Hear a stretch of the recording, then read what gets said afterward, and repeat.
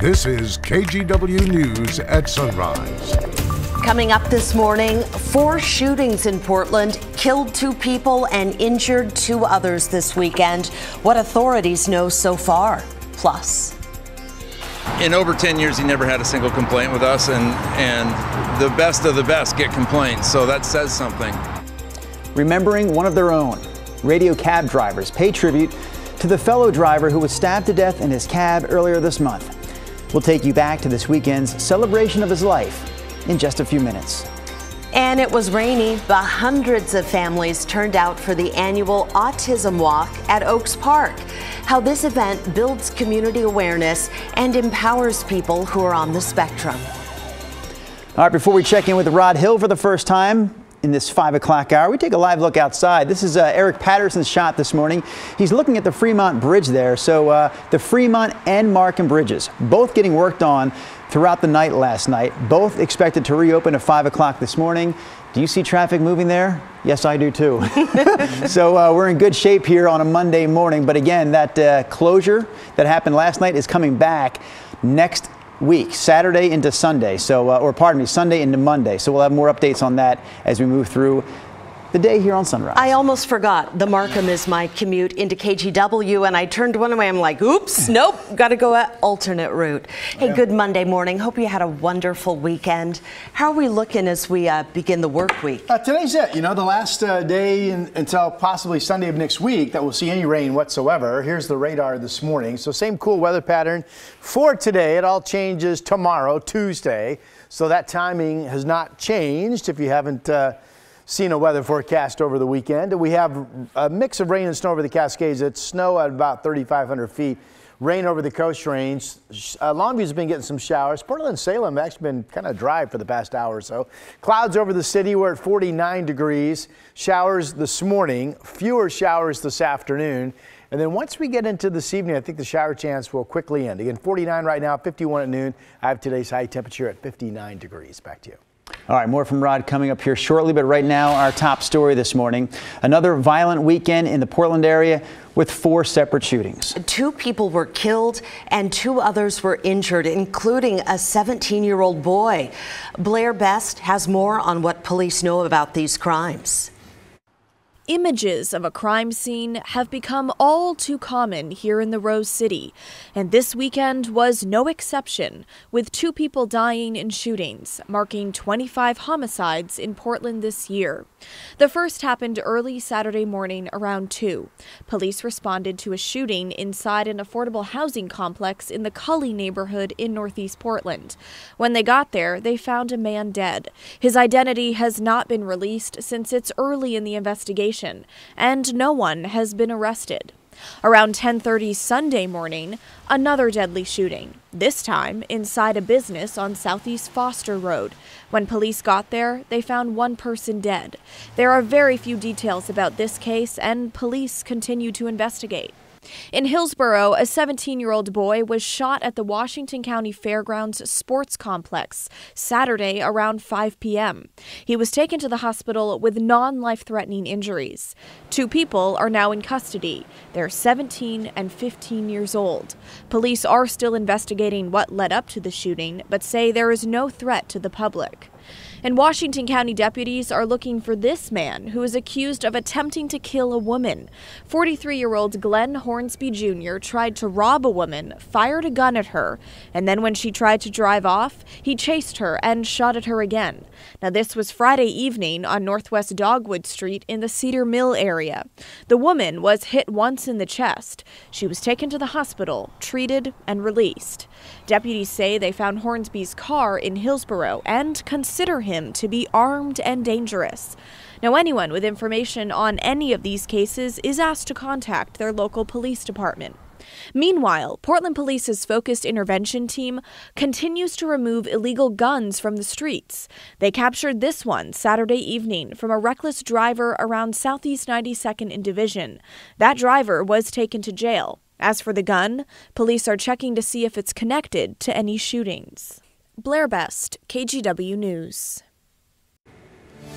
Also making headlines this morning, dozens of people gathered Saturday to pay tribute to a radio cab driver who authorities say was murdered by a passenger inside his cab earlier this month.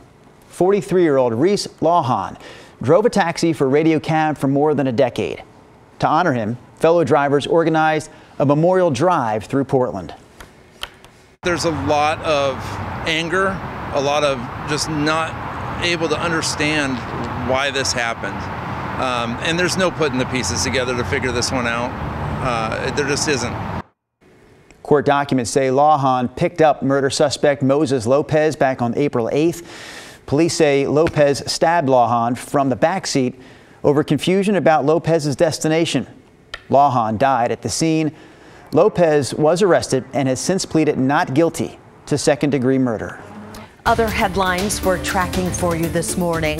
The Marion County Sheriff's Office is looking for this inmate who walked away from the County Transition Center. 36-year-old Eugene Guajardo left on Friday just after 8 p.m. He's 5'8" and weighs about 165 pounds. He was in custody for a parole violation. If you see him, you're asked to call the non-emergency dispatch line. Also in Marion County, a man will be arraigned today accused of driving under the influence and crashing his car on Lancaster Drive Northeast. This happened Saturday night just before 11 o'clock.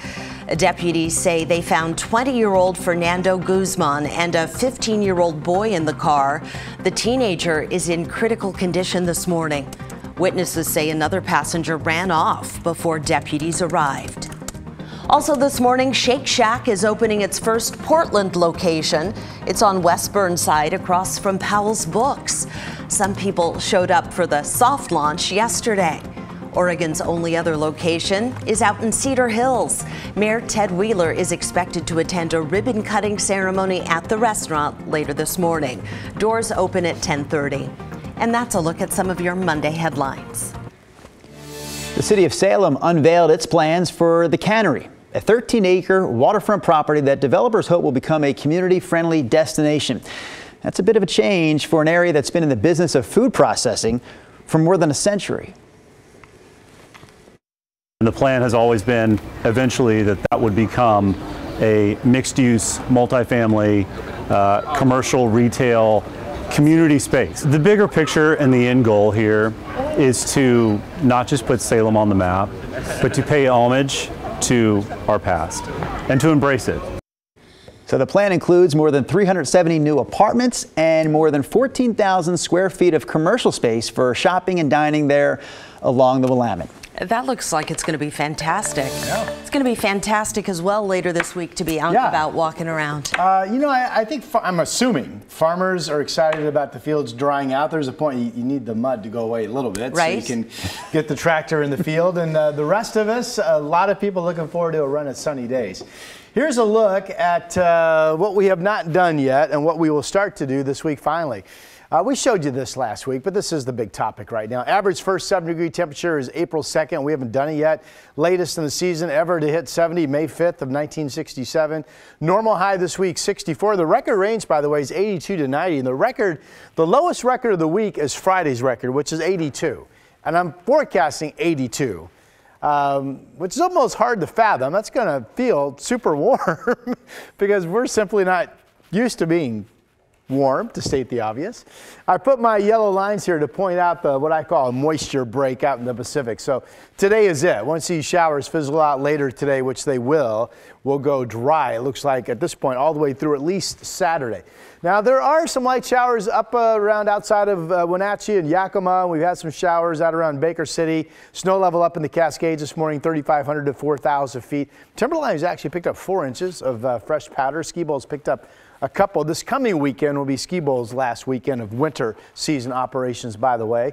Longview, good morning. You've got some showers passing, but so far it's been pretty dry in Portland over the last couple of hours. Futurecast, this is 8 o'clock this morning. Doesn't show a ton of rain, but some scattered showers this morning into this afternoon. Here we are at 4 p.m. Once the sun starts to go down this evening, the rain, look at this, 8 o'clock, the rain chance quickly ends, and then we'll be dry overnight. Some cloudiness potentially in the morning. Otherwise, there's your sunshine building tomorrow. Here are the temperatures you're starting with on this Monday morning. 45 in Salem. We have clouds, so temperatures are comfortable. 46 out in the Dalles. It's well above freezing out east as well. 38 in John Day and Burns. And here come those 7-day numbers. 59 today, mostly sunny, 66 tomorrow. By the way, it was 66 Saturday afternoon, if you think back. And then Wednesday, something we haven't done yet, but we will do it Wednesday, 74, 77, maybe 80 as soon as Thursday. Then right now, 82 Friday, 80 Saturday. Models differ in whether or not we get a cold front coming on Sunday or Monday, but when that next front arrives, temperatures will go back down and we'll see some showers. But by back down, I've got 65. That's still pretty gosh darn nice. That's your forecast for now. Thank you, Rod. It's for us. You know, it's not about us, it's for us. She's talking about the annual Autism Walk. Coming up this morning, how this event helps people with autism find community and acceptance.